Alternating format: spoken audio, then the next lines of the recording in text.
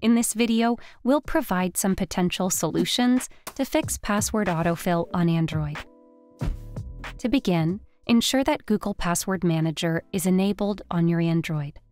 Open the Settings app, scroll down and tap on Password and Accounts.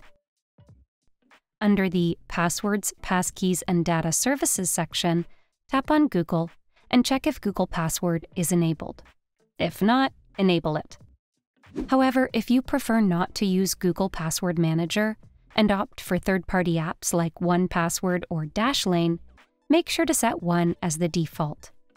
To do this, go to Settings again and navigate to Passwords and Accounts.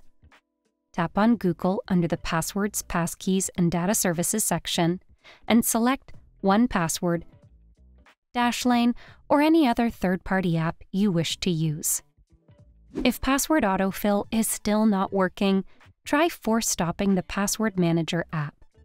Long press the app icon on Android's home screen, tap on App Info, and select Force Stop.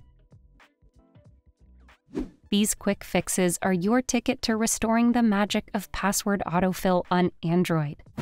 Hit that subscribe button and explore one of these videos. You're in for a treat!